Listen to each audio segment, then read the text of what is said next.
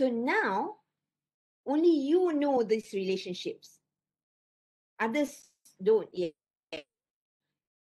To have to put them in a form of infographic so that it is clearer to those who are reading your proposal or your thesis. Yeah? So that is the conceptual framework. Some people have the theoretical framework as well. It's not wrong. It's good to have one conceptual framework, one theoretical framework, but it's still up to you, okay, and your supervisor, right? But what is I would normally advise my students to put the references. I'm not saying that this is a perfect conceptual framework and theoretical framework, but you can improvise. Yeah, whose concepts are you applying here?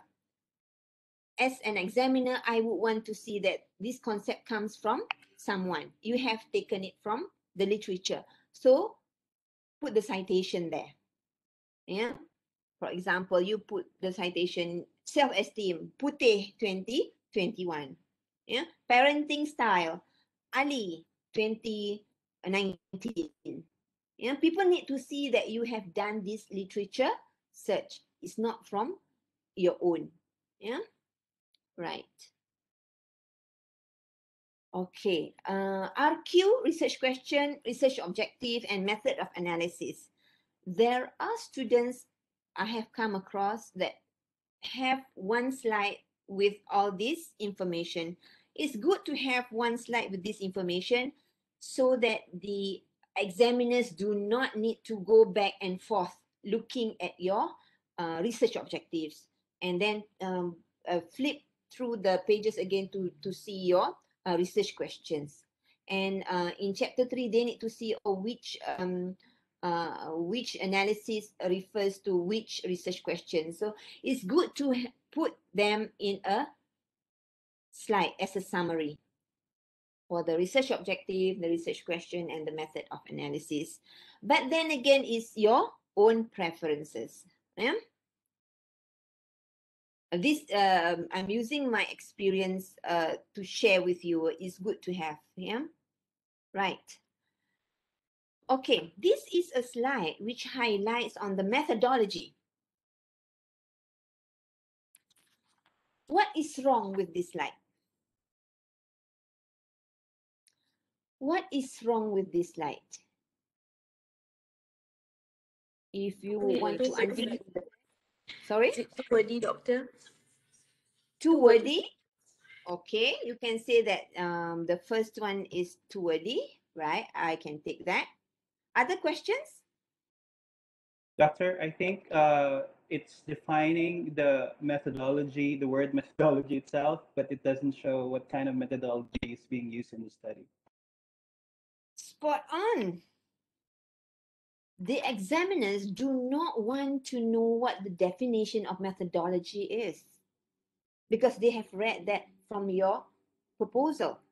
Yeah. So for this kind of slide, you need to explain how this choice of methodology relates to your research question and research objectives. Sometimes you notice some people are saying, what is your voice? So this is what it means by your voice for the methodology part, yeah?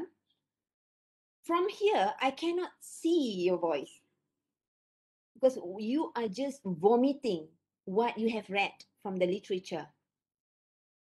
And you are doing PhD, even when you are doing your master's, examiners are not interested to know this. Maybe if you have put that in your proposal, that's fine. But during the oral presentation, remember you only have 20 minutes, 20 to 30 minutes. So you need to make sure that this methodology answers to your research questions and research objectives. So don't give this kind of slide because it doesn't mean anything. It's only showing off that you have read and just copying and pasting here. Make sure it relates to your research question and research objective. Right. Another thing is the operational framework. Some people do have this operational framework, some people don't. Yeah.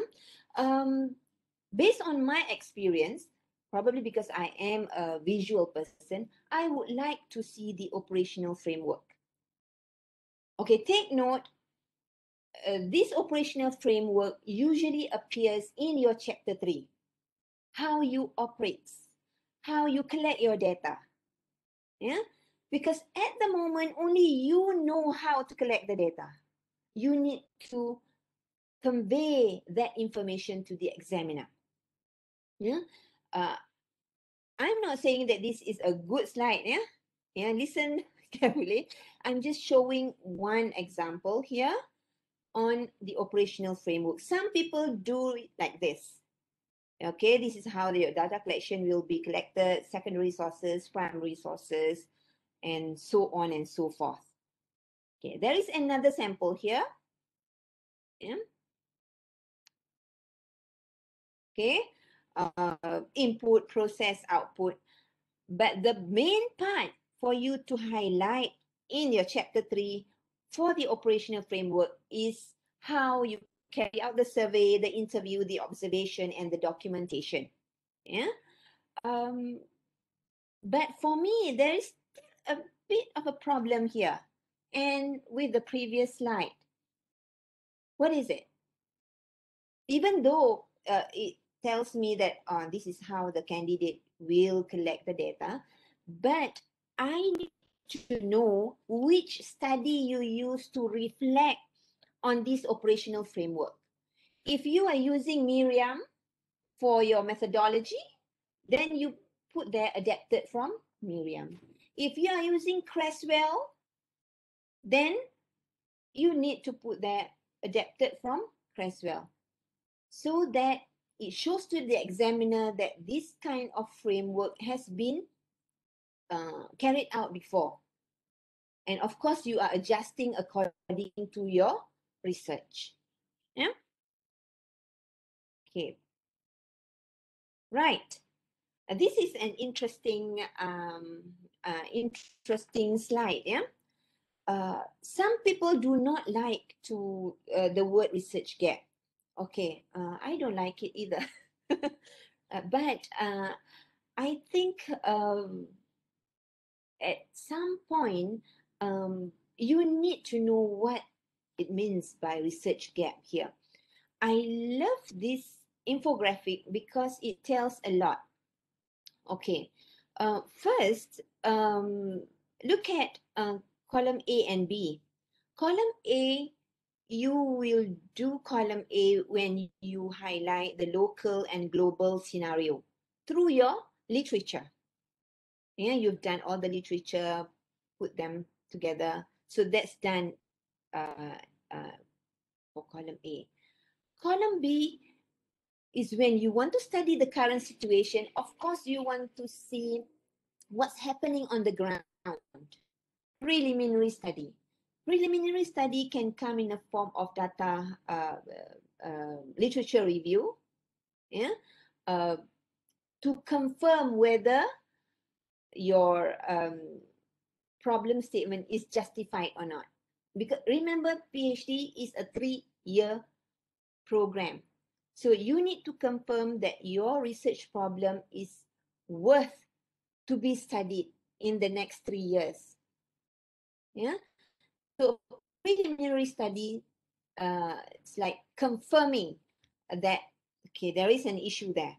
So some people carry out small research during the preliminary study. People find that some that is being done. But what I'm saying is that in order for you to get to the gap, you need to identify the current situation first. And the current situation comes from the local and global scenario, from the literature review, from your own experience, from documentation. Yeah, right.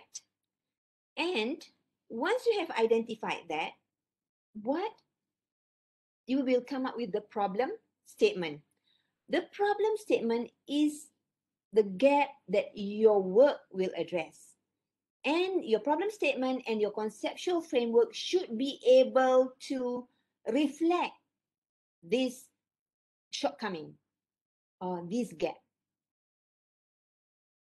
Yeah. The problem with some students is that they have the current situation, a very good one. They have already identified the literature from the documentation, everything. And their contribution of research is clear. Significance of research is also clear. That's the ideal situation that they want to get to. But the gap is not clear. Yeah? Sometimes the gap is not clear because it's not properly stated. So I hope by putting this in this format, you can it can assist you a bit. Yeah? That is what it means by defining the gap through your problem statement and through your conceptual framework. Yeah. But of course, it's easier said than done. But at least if you know that, oh, okay, this is the local and global scenario, this is the significance of research, then you can put things into perspective. Right. Okay. I am already towards the end of my my slides. So those are the slides that I feel should be in your oral presentation during the proposal defense. Yeah. Right. Some final points based on my experience. Yeah. So you need to realize that you know more about the literature than the examiners. Okay, so this will reduce your fear a bit. Yeah. Oh, right. Your role is more of an explanatory role or a teacher. So if you were to imagine that you are explaining to the listeners, then it will be, you won't be too panicky. Because if not, if you feel that you will be in the firing line, then you will be anxious throughout the presentation. So if it's just more to explain, then I think you'll be good. Remember, the examiners have read your proposal, but probably in certain parts of the proposal, they don't quite understand because it's not clear through your write-up. It's the role of the presentation or a presentation to highlight to them more. Yeah. So if you get crushed during your dissertation proposal defense, take note, there are certain times that you feel, oh my God, this examiner is very harsh on me. You need to get back up and keep going. It's just going to be like 1 hour, 2 hours. Right? After that, life will be as normal to you. So you need to get back and going, because it does not mean that you are wrong. It just means that you have not explained yourself clearly enough. You have not explained yourself clearly enough. That's why the examiners do not understand your proposal. Use the oral presentation to explain to them clearly. Yeah? Right. Okay. Next. Okay, this is the last point. Huh? Right. I would suggest that you identify who your audience are. Usually, your supervisor would know in advance who these examiners are. And, yeah, you need to identify them and study them. Why? It would be good if you can cite their work in your written proposal. But if you did not do that, maybe you did not realize, then cite them during the oral presentation. We are all human. It's good to see your name on the slide, you know? So if you can study the chairman, the chairman is not as important as the examiners. Yeah? If the examiners have written some work related to yours, then try as much as possible to quote once or twice, yeah, in your proposal, in your oral presentation. Another thing is put page number on your slides. Sometimes we get carried away with the content. We forgot this small input. Yeah? This will help the chairman and examiners to gauge the time for your presentation. Because they need to comment. Remember, their comments are more important than your presentation. Yeah. Let's say that your presentation has ended 20 minutes. Probably some chairmen will just stop your presentation then. But don't worry, the examiners have read your proposal. So putting page number will help them gauge your presentation time.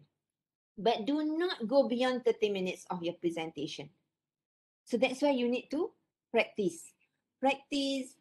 Some supervisors even have mock presentation with the students.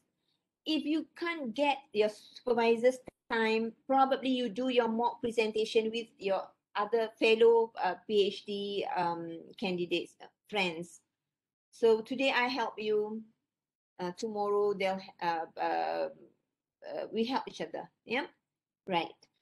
And another thing I would like to highlight is that please do not cram your slides with text. Yeah, this is an oral presentation. It's not a reading presentation. There is a big difference between oral presentation and reading presentation. I don't want to listen to you read the slides. If you cram your slides with the text, there is a high tendency that you will read the lines. Yeah. If you think that you still need that information just in case that you go blank, try to put hyperlinks if possible. Yeah. That might help as well. Put hyperlinks. If you don't know how to do hyperlinks, you can learn that. That won't take much time to study. Yeah, right. Finally, now we are doing a lot of online proposal defense. Yeah, you record your presentation, or if it's not possible to record your presentation, you request the recording from the faculty. This will definitely help you when you prepare the corrections later. Yeah, if you have any, right? So I think I am done with my presentation. I wish all the best to those of you who are preparing for your proposal presentation, and also for those of you who are preparing for your Viva.